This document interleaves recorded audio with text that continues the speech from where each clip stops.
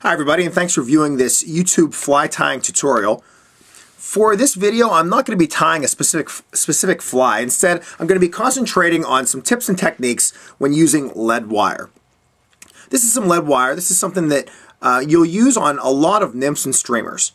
Whenever you're adding lead wire, it's mainly for one of two reasons. Either to add weight and or to increase the width of that body for that fly that you're tying. There's three common sizes that we use for trout flies. One is a .015 or 15 thousandths. One's an 020. You can see it's just a hair thicker than that 015. And then finally, the thickest one that I typically will use is .025 or 25 thousandths, and it's definitely the thickest of the three. For the majority of the videos today, or for the majority of this demonstration today, I'll be using .020. I'll be using it with the spool in my hand, though I do want to point out that I have a material bobbin. Looks like this. And it's really easy to use, though mine looks kind of like it's in a bird's nest right now. These are slick, they are nice, they are definitely applicable to fly tying. They help out at times, though it seems like it's just much quicker for me to just grab this spool and use it this way. Alright, with that said, the first comment that I'm going to make is whenever you're cutting this stuff off, once you have it wrapped around the shank of the hook, you have a couple choices. You can always just pull it away, you can kind of twist it off with your fingers, or you can cut it off. As my buddy Tim Abbott loves to make fun of me with some of these videos, make sure you're using an old pair of scissors for that. This is a pair of scissors that I just received recently from somebody, and they're a decently sharp pair, but I have so many other pairs that I use for different applications that this pair is turning into the pair that I'll use whenever I'm trimming away wire materials, such as lead wire or such as some ultra wire that I'm using for other flies. So make sure you have a pair of scissors close by. In case you ever want to trim them off, make sure they're not your good scissors, however. Alright, the first thing I want to just focus on is whenever you're applying this, there's a couple different ways that you can typically you can do this. Whenever I've taught classes, I typically will see people grab the end of it with their right hand and wrap it around the hook. Now, that's not a bad thing at all, because it allows you, if you want to trim it with scissors, to trim here, but then you have this extra piece here that tends to get wasted a lot unless you continue wrapping that around. So whenever you first apply lead wire to the shank, I recommend holding it kind of like you're holding a spool of thread. Hold onto the spool, grab the end with your left hand, and wrap on the desired amount. Now at this point, you can either trim away the excess from the spool, or if you just want to pinch it with your fingernail, and you can pinch it away, leaving just a little piece remaining. At that point, what I typically do is grab my right hand, twist that piece around, so it's now flush with everything else, and then I'll hold on to the bulk of the wire and I'll turn it, which you'll see it just slowly starting to pull that long piece from my hand. I'll grab both ends, turn them in opposite directions, and now I have my lead wire body. Now if you notice, prior to me putting my lead wire on, I did not build a base of thread, and I typically won't. It's something I have not done. I've done it a couple times with certain flies over the years, but for the most part, for most nymphs and woolly buggers and other streamers, I will put the wire directly on the base, and I don't worry too much about it otherwise. I've heard some stories about that lead rusting or just different things happening, but for the most part, I've had very little trouble, and the majority of streamers that I tie, I'm probably filtering through within a few years anyway, so I'm not too concerned about anything going on with the hook. At this point, this is where I'll typically tie on my thread. Because this is able to be moved, the lead wire, I'll just typically move it out of the way, grab my thread, place it a couple hook eyes back, and then slide my lead wire up to it. I don't like crowding the front of my fly. I like it having a very, a really nice area with very few materials whenever I'm tying off, because I really believe whenever you look at the heads of certain flies, the messier the head is or the more clumped up it is, it just doesn't look as appealing and aesthetically appealing to me. The fish probably don't mind, but I do as a fly tyer. So I like to push it up until about this point. So I'm just a couple hook eyes back. Then I'll continue pushing forward with my left hand as I start to wrap back. I don't put a lot there, but I will, when I get to the back, just snug it up. So now I have it snug between where I tied in and where it's now resting. And it's at this point that you have a couple options. Now, sometimes I will build this up a little bit, because I want that transition going from the tail towards the body to be smooth. I will definitely transition it whenever I'm tying nymphs, or at least I'll attempt to. I don't necessarily need the greatest transition, but if I'm going to be tying a buyout body or something along those lines, you need that transition. So let me zoom in and I'll show you exactly what I've done here. I'll get it so it's a little clearer for you. You can now start to see it looks kind of like a cigar taper. And it tapers up and then back down towards the tail of the fly. I haven't done it at the head. Occasionally I will if I want that taper going back down.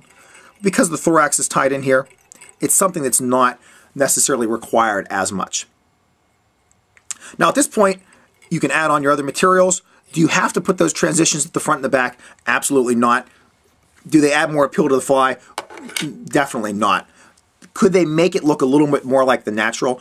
Absolutely. Now the one question I get asked is about this little piece right here. It's going to be tough to see, but it's that little piece that's sticking up, the piece that I cut before. That is a piece, depending on what you're tying, that little thing could really get in people's way. Sometimes you'll see it sticking out through the body of a fly. Whenever you have that little piece, my advice is just take your finger and push it down. Because this is lead wire, it pushes down, it smooths down really easily. You can see I just did it right there.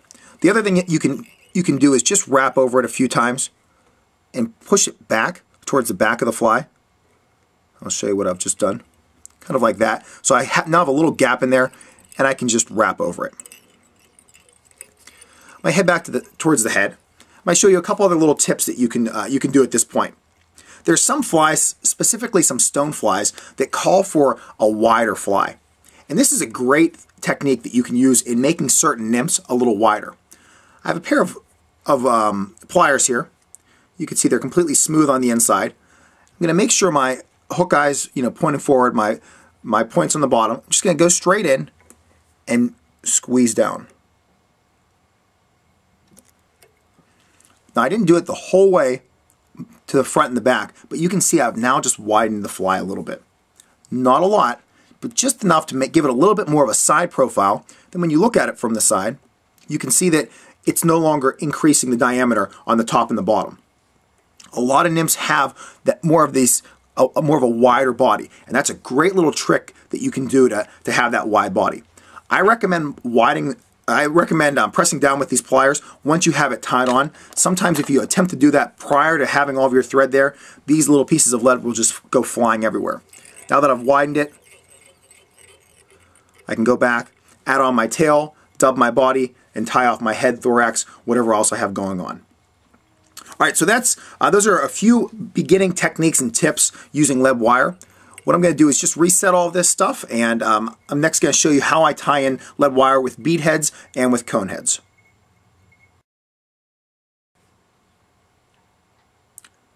Okay, I have everything reset. Now I have the same hook, except there's a bead head on the end.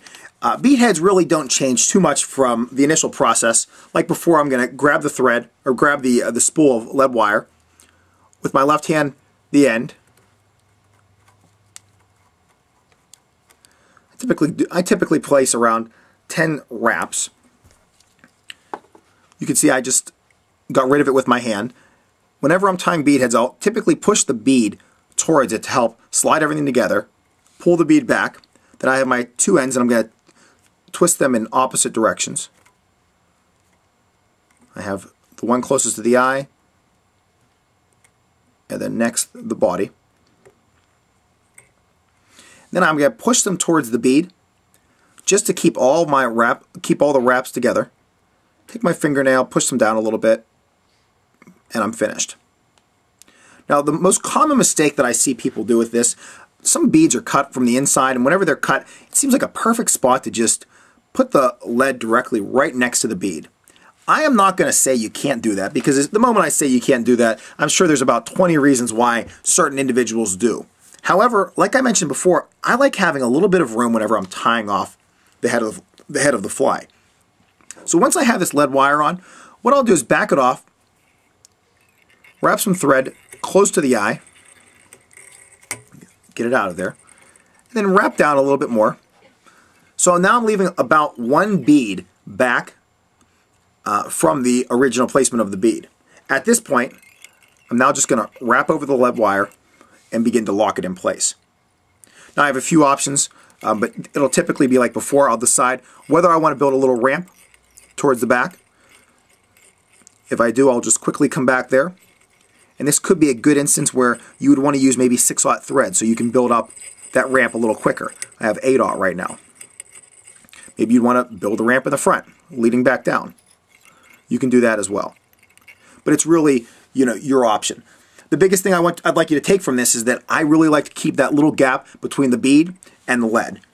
By leaving that gap there, it just allows me a little bit more room for tying off some materials and then finally finishing the head of the fly. It gives it just a little bit of a cleaner look and a cleaner profile when completing the fly.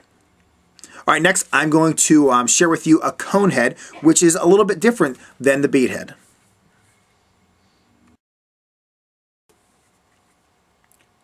Transitioning from the bead head, now on my hook I have a cone head.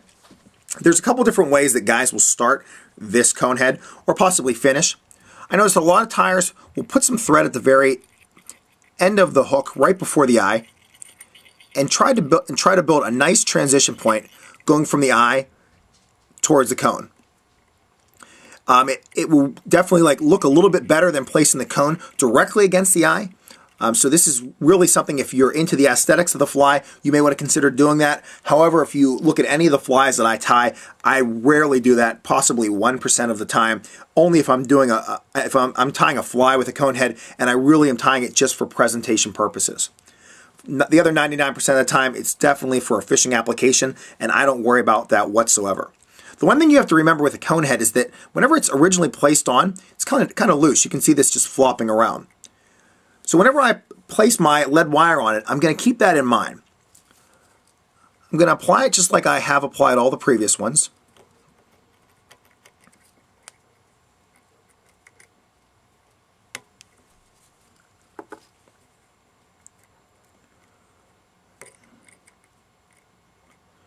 Wrap around so I have everything looking the exact same way. I'll press it up against that cone head. But in this case, I'm not going to pull it back to leave room for my material. If I pull it back to leave room, I definitely have a nice little gap in there that I could finish off the head of the fly. However, whenever you're tying off a cone head, you really want the rest of your fly, the head and the rest of the body and the thorax coming off of it, you really want it looking like it's transitioning from that cone. You don't want it just really tied close to the hook shank because it would look a little awkward. So instead, I'm going to take all my lead wire, push it up, make sure it's tight against that cone head. Grab my thread, and I'm not going to tie it on here because, again, then I'm going to be building up a little bit more towards the head. I'm just going to come back to the location where the lead ends. I'm going to tie my thread in right there.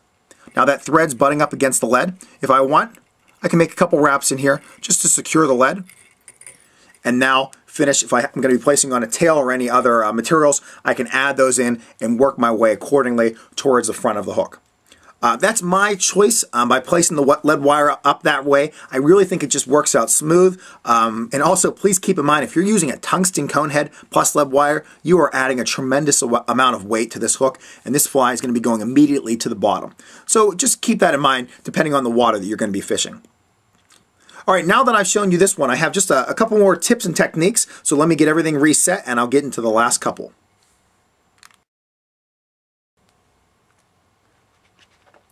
All right, earlier in this video, I brought out a pair of pliers and I was showing you how you can smash down the lead to create just a little bit of a wider body when tying a nymph. I'm going to show you another technique that a lot of tyers in central Pennsylvania have used over the years. I specifically remember a couple guys associated with Joe Humphreys that have used this method before because they want to add just a little bit of width to the body of the nymph. However, they don't want to sacrifice that. They don't want to increase the diameter of the body. So by doing that, what I've done, and you could do this really simply, taking some of the 020 lead wire and I've trimmed them into little sections. Now I've left these intentionally longer just so I can show you that it's okay if you keep them longer. Just a quick way to remedy that once you have them tied in. What I'm going to do is take the first one, I'm going to tie it against the side of the hook facing the camera. I'm going to leave room near my eye to tie off. I'm going to tie back approximately, we'll say halfway. I'm going to leave that edge hang off. Now here's a view from the top. And you can see I've just basically increased the width by a little bit less than 3/4 of the width of the original hook shank. Now, if I want to increase it a little bit more dramatically, I can add something like 0.025 lead wire to the side. If I want to do something a little less, I can go with the 0.015 lead wire. It's really based on the natural you're trying to match. At this point, I'm just going to wrap back to that section. Now I'm just going to keep the hook sideways. I have another piece of lead wire to add on to the other side. Adding the second piece is typically the most difficult for tires because as you start to add this in, the thread will really bunch against it and it will want to swirl that lead wire around the hook. So just make sure you're holding it in place with your left hand. And if you see that lead starting to turn around the hook, you can just grab it and adjust it back accordingly. Now I'm going to head back towards the eye. I'm going to build just a hair of a transition point there and give you a quick peek at what's going on. As I show you the 360, you can see they are, based on how I've tied them on, I'm not giving anything up to the diameter of the fly at all. I've added very little to the top, very little to the bottom. I left these long, and I don't want them too long. I typically don't let these pieces extend anywhere past the hook point. So by leaving these ones intentionally long, I'll just show you how easy it is to just now grab your material scissors, pull them up, and you can actually twist them back and forth, but I'm just going to trim them. I have a couple little tabs there. What I'm going to do with those tabs, I'm not going to try to build a transition point with those tabs that way. I'm actually going to take those two ends and kind of push them under the hook or on top of the hook. They'll want to go one way, and in this case, it looks like they kind of both came towards the top of the hook. So what that allows me to do now is just build that rear transition point. So I'm going to build up my thread just a little bit, right at those tips. And now I have a nice transition point going from the tail towards the body of this fly. Here's the side profile. It looks pretty normal. It just looks like I have a little bit of junk tied onto the hook. But when I show you the view from the top, you can see how I've definitely widened this nymph. And now I can turn it into whatever pattern I want. Typically, I'll widen stone flies.